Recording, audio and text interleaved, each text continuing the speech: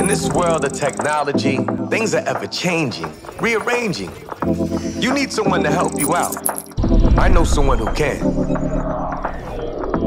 Come and take a journey with me as we go through the land of technology. You'll never be alone. You'll be with Paul Amadeus Lane in the Tech Zone. Hello and welcome back to the Tech Zone. Paul Amadeus Lane. Hope you enjoyed the first segment of the show. If you missed it, we talked about the ban on certain Chinese phone manufacturers and the effect that this could have on the economy. Are we in the possible trade war with China? If you missed my discussion on that, make sure you can go check it out, podcast on iHeartRadio, here at ABC News, Radio KMET, or you can even check it out on YouTube as well, too. Paul Amadeus Lane. All right. This is our second segment of the show, and I'm so excited to talk about this right here. I always love when I see different technology that's disrupting the norm. I'm going to use the term out there. You millennials out there, you may not know what it means. Padlock. Do you know what a padlock is? For some of my hip-hop friends out there, remember a song by Salt and Pepper? It was really one of their first songs that came out in the 80s. I think it was 85. It was called I Take Your Man, remember? And one of the lyrics was there. It says, I'll take your man right out the box and put him under my padlock. So that's just for my hip-hop people out there. But padlocks, what is a padlock? And what is one company doing to disrupt the way that we use padlocks? And just what we see out there. Hey, check out this video right here.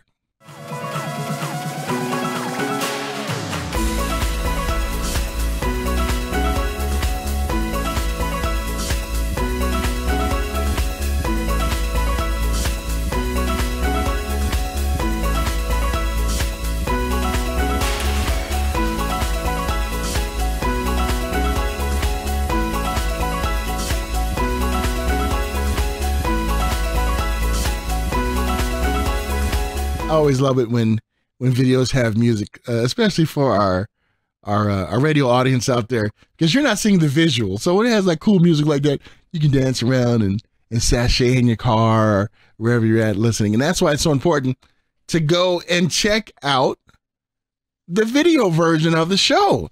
There's so many features on there that you can check out. Got some pretty cool lower thirds and everything, and me making my facial expressions, because I hope you can sense it listening to it on the radio right there. But that piece of technology was awesome, wasn't it, to look at? For you who are in the car right now, you have no idea what was just played. But we're joined by a very special guest to talk about what we just watched and why this technology is changing the game when it comes to padlocks. And joining me right now, I'm so happy to have with me the co-founder and CTO. I love talking to chief technology officers about innovation of Padlock, talking about David Tao. David, welcome to the show. How are you, my friend? Great. Glad to be on the show. David, it's an honor having you. I tell you, when I found out about the product back in CES 2017, I knew you guys were on to something. Talk about just what made you guys come up with this innovation and just the journey that brought us where we are today. We're actually having this on the market and getting some great feedback. Right. So I actually had this idea way before, I think it was 45 years ago. At that time, I was in university, and I spent a lot of time in the gym.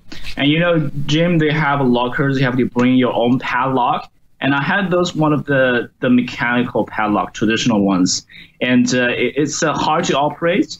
And I forgot to bring my keys. I lose my keys. I forgot about my combination code all the time. So I think that was one semester I lost at least 3 of my padlocks. So, I mean, like, it's really bad. And I thought that there might be a better solution than what we have right now. And that time, iPhone 5S just came out. That's the first smartphone that has incorporated a Touch ID. Now I thought, you know, fingerprint technology and padlock, that's an elegant solution to all these problems, you know, I just mentioned. So Then in 2016, and me and my partner meet, and we just think we should make this into a reality. That's when we started Padlock Corp. And in early 2016, we launched the Indigo campaign, raised about $320,000. And then we got on Dragon's Den the same year. In 2017, we went to CES for the show. And in middle of 2017, we started the full mass production and shipping the product to our customers. Wow. And we are on 2018 CES again this year. Wow, that's awesome. And we're going to talk about that 2018 experience.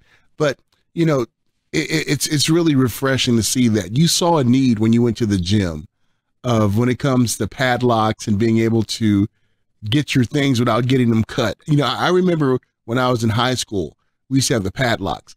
And whenever I forgot my combination, they would have to come and cut the lock off, and I would have to get another one. So way back many moons ago when I was in high school, I would have loved to have this type of innovation. And that's what I think is really refreshing, David, that you saw a need, and then you decide to work on that need to create this wonderful product. What has been some of the feedback that you guys have gotten from that product, and how did that kind of shape your 2018 CES experience? And also congratulations on winning an Innovation Award as well, too. Yeah. So back in 2016, we had a prototype, and that's the one we exhibit on Indiegogo, and that one we got a lot of feedback from customers, and we improved upon it. And so when we start shipping in 2017, that's a product that at least I think the majority of customers really enjoyed using, because the fingerprint access only takes about 0.8 seconds. It stores up to 500 fingerprints you can use for multiple users, and the quality is fantastic. A lot of our customers love the product because it's a really quality and solid product, and actually solves their problems. Nice. And David, if you can, why don't you hold the lock up again a little bit so we take a look at that lock? Yeah, look at that. That's beautiful. So, yeah. So you just put your finger. Let's do a quick demo here.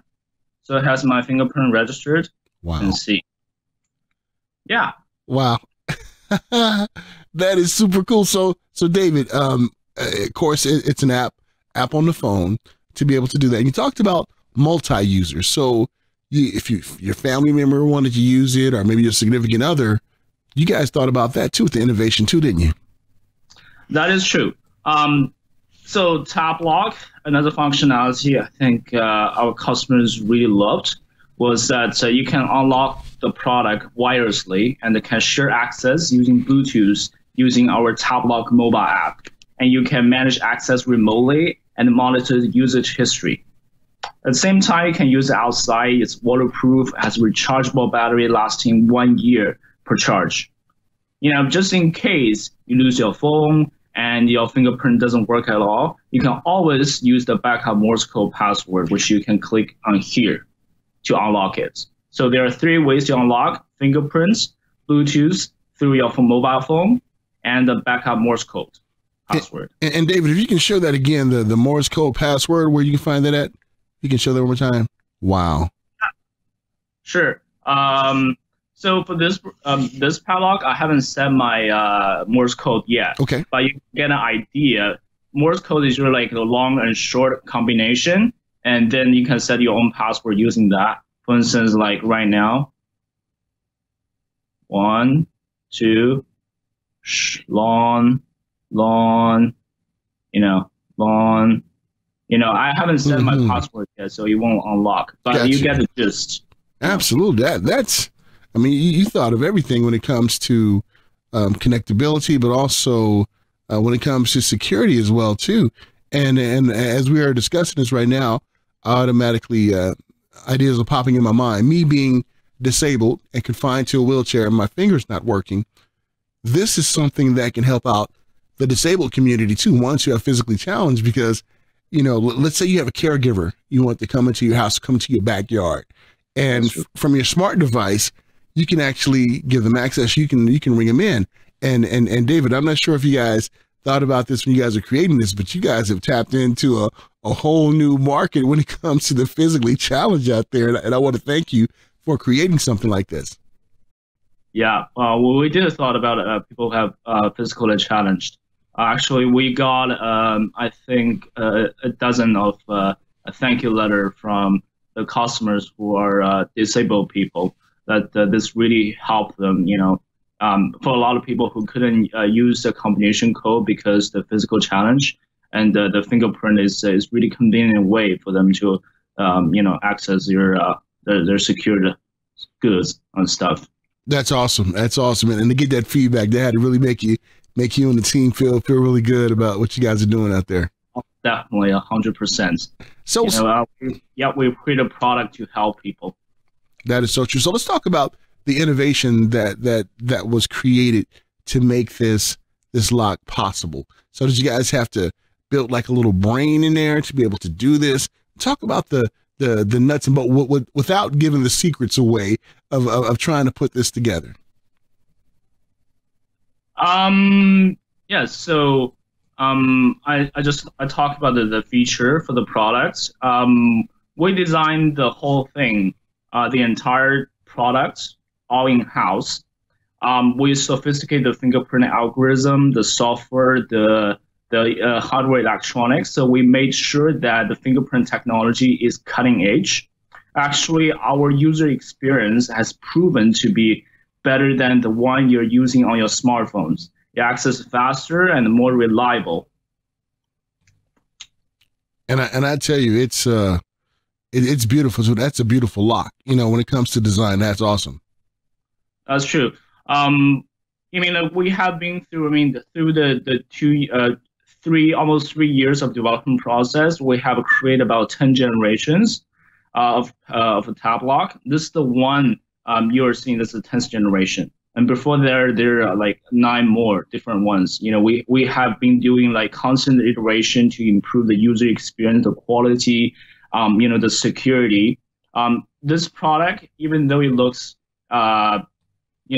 just like a normal padlock, but the physical security is top notch. It's forged with Zemix 3 zinc alloy metal body with 7mm reinforced stainless steel shackle. Its strength was double layer lock designed with anti-shim and anti-pry technologies. It's a closed system, so basically it's impossible to be picked because it doesn't have a keyhole to insert. Wow. I tell you, yeah. I am blown away by the innovation, and I have one, and I've been able to play with it and check it out, and it's amazing. Thank you. So, if you can talk about the deciding to do a Kickstarter campaign, because really we did Indiegogo campaign. Oh, Indigo. I'm sorry, Indigo Kickstarter, something else. But Indiegogo, when you think about the Indiegogo campaign, here you guys are putting out your idea. You're putting your blood, sweat, and tears out there. Was there any kind of fear that ones who saw this product wouldn't love it as much as you and the team did? Was that a fear? So could you repeat the question? I said, when you decided to do the Indiegogo campaign, we know that you guys are putting your ideas out there and see if ones want to back the idea. Mm-hmm. Was there any fear that maybe ones who saw the product wouldn't love it as much as you guys, and you guys would not have had the success that you have? Or did you guys always feel this was a home run and people are going to love it? I think it's a combination of both. We had a certain degree of confidence before we going into doing an Indiegogo campaign, but at the same time, we know there are some elements we're not so sure about at the time about the details of the product. For instance, how thick, how big the product should be. But before we go into Indiegogo, when we started inception of this idea, we have done extensive market research. We have done extensive customer interviews. So we know for a fact that the people are gonna buy this product before going to Indiegogo. Awesome. And it shows that we raised about $320,000 in less than a month. That shows there's actual demand for this product and people loved it. Very impressive what you guys did. And I can tell just the way you guys launched this and put it all together that you guys did your research, and it definitely pays off.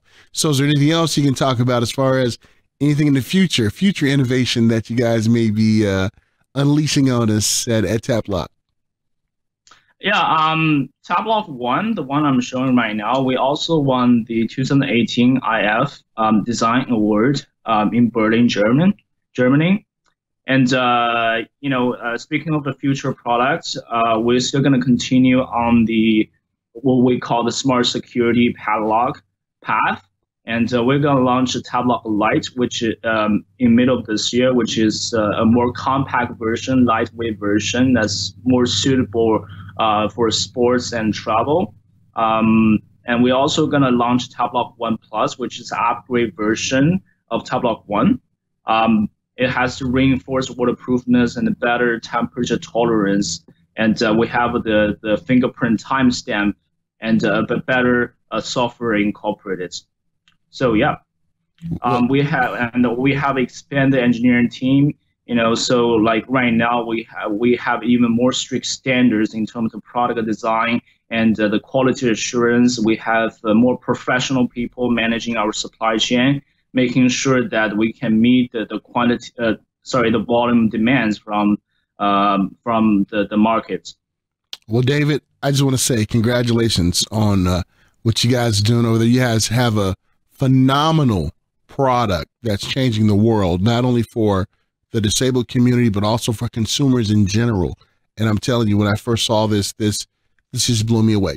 So how can ones get a hold of this product? Is there a website out there you want to give out? Because we want to make sure everybody gets these products. So how can they do that?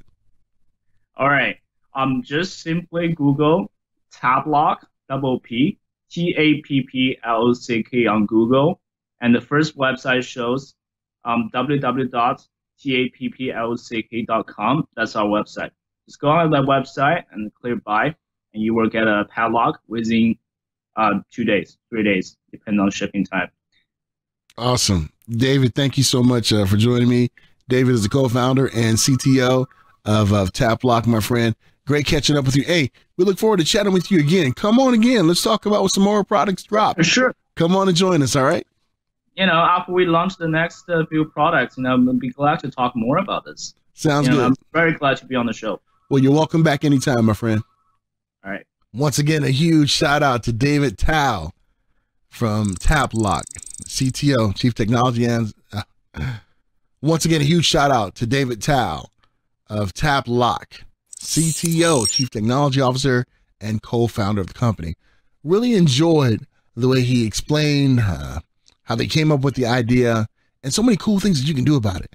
And of course, I always got to show some love to my people. Now, don't assume that I'm talking about the African-American people. I'm talking about the disabled community, my community that I'm a part of, and how this is changing their lives too.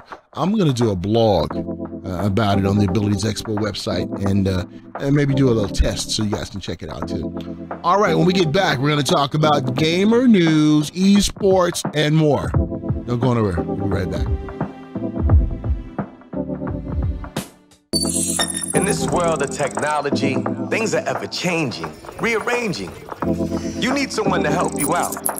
I know someone who can. Come and take a journey with me as we go through the land of technology. You'll never be alone. You'll be with Paul Amadeus Lane in the tech zone.